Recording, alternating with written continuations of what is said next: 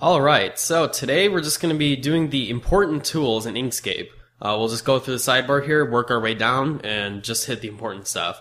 So first we're going to do just the normal selection tool. Just talk about this real quick. It's very obvious. Go ahead, select things, move them, anything like that. You can go ahead and select and drag, and you can get things like that. This is helpful also. If you'll notice, if you don't select the entire thing, it won't select. And this is helpful for situations such as this where you just want to select, say, these two or something like that, and you happen to go overweight. And this way you only select these two, and anything like that. So that's great. And also you'll notice when you click them once, you'll see you have little drag boxes here. We can stretch these out, horizontal, vertical, both. And also though, if you click once and then click again, it brings up some more. We got some skewing going on here. Some rotating, things like that. You can hold the control to keep everything kind of locked in place, as so, and that goes with diagonal dragging also. It'll maintain your aspect ratio. And that's about it for our selection tool. So what we do have now is our node selection tool. You'll see that it brings up individual nodes, things like that we get to work with. For squares specifically, you'll see there's a circle one here. You can go ahead and drag that, and you can put rounded corners and stuff like that. So that could be particularly helpful. So that's good. And let's see. This tweak objects, I don't use it. Zoom in or out, it's a little redundant. It's a little self-explanatory, but if you want to zoom in, you can go down the bottom right here and zoom in or enter a value. Or if you have a mouse and a scroll, you can hold control and then scroll on your mouse wheel, and that also can zoom in and out. So that's not a very helpful tool. Let's see, we got our square drawing tool, which is very helpful. You can go ahead, drag things here.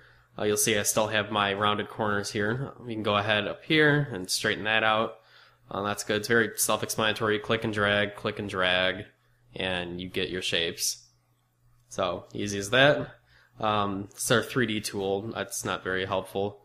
We'll do circles, also very helpful. The same as drawing squares, you just click and drag, get circles.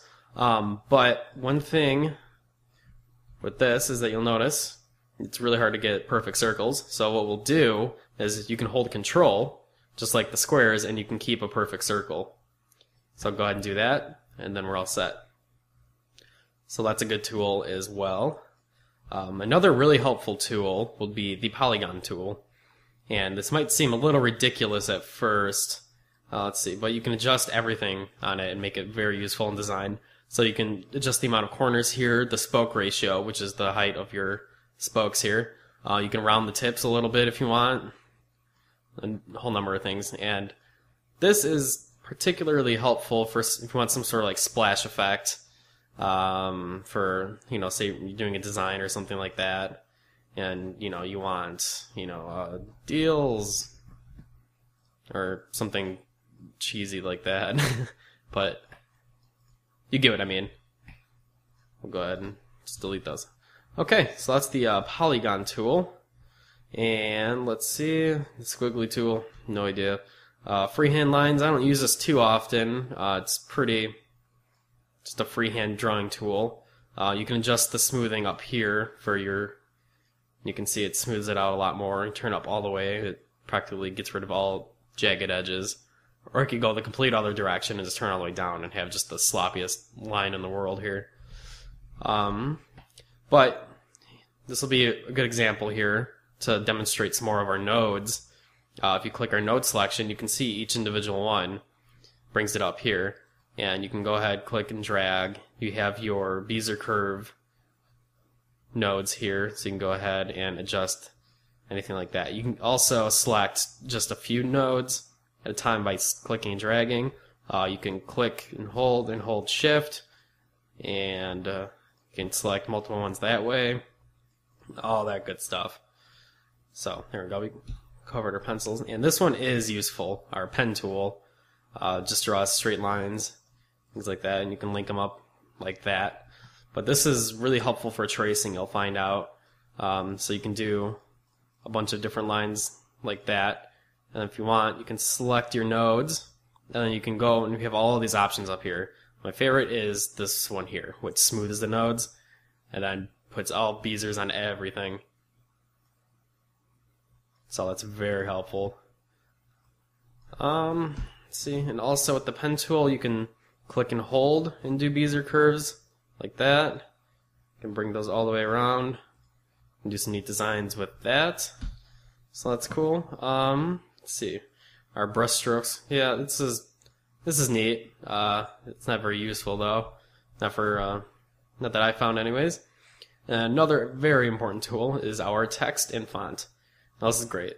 We'll just do this. So if you click and do it, you can go ahead, type anything like that, blah blah, and you'll notice that let's see, if we select this, the different text box open if we click and just start typing, or if we click and drag, you'll see that we have a box that we can type in now instead. So you can, yeah, there you go. So those are two different difference. Let's go ahead and delete those.